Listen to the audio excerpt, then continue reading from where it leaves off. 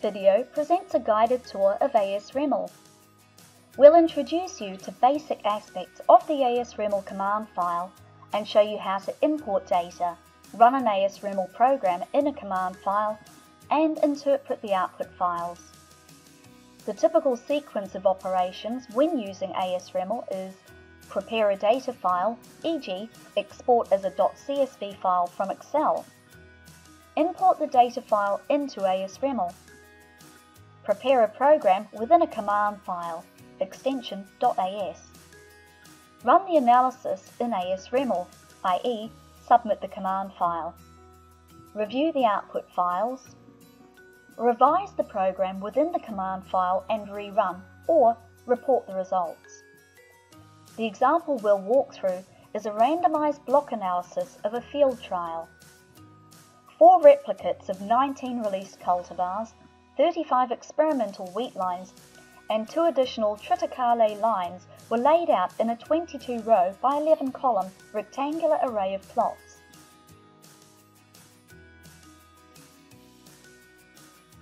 The standard format of an ASReml data file is to have the data separated by spaces, tabs, or commas into columns with a line for each sampling unit. The columns contain covariates, factors, response variates, and weights.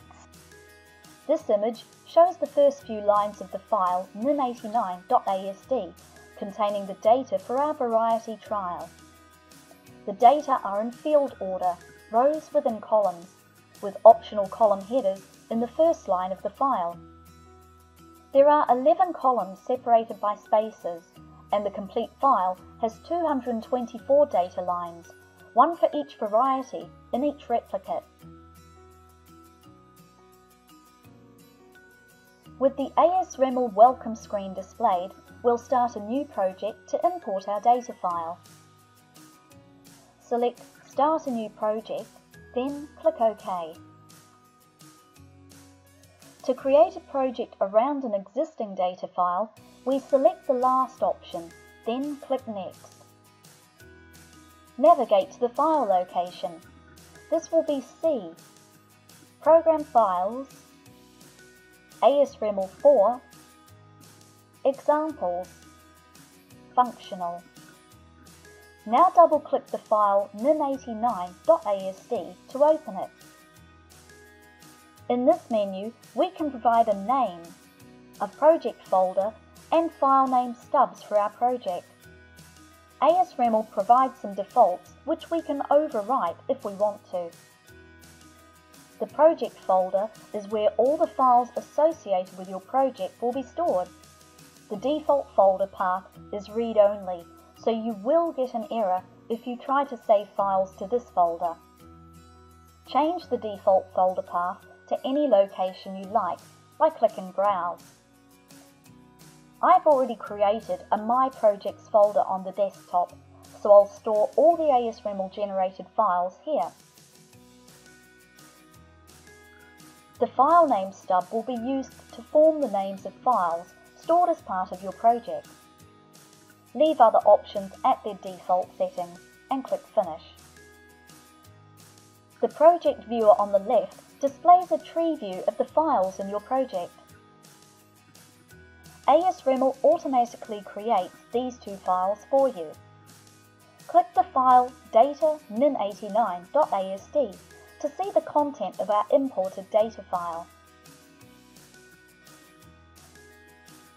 The ASReml command file has the extension .as. Click the item Program nin89.as to view the program within the command file. These are the commands that will run your ASReml analysis. We won't go into detail about the command file right now, as this is beyond the scope of our tutorial.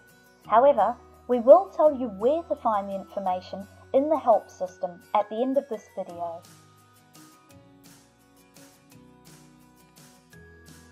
With the file program nin89.as highlighted, from the menu, select Run. The program will run and produce a number of output files. Most of the files and all the files that contain user information are text files which you can view with any editor. Click OK to close the prompt. The primary output from running our program is written to the report file nin89.asr.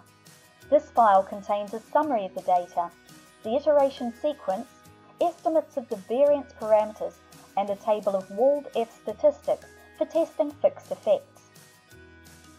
The estimates of all the fixed and random effects are written to nin89.sln. The residuals, predicted values of the observations, and the diagonal elements of the hat matrix are in nin89.yht.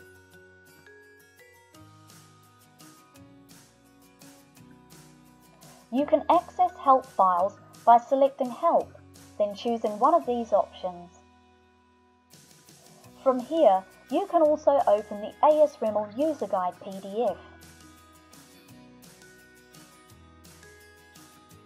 Chapter 3 of the User Guide walks you through the content of this tutorial in more detail, including a full description of all the output files.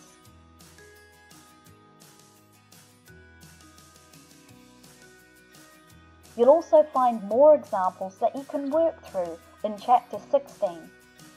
This will help you become familiar with ASReml by analysing real data sets.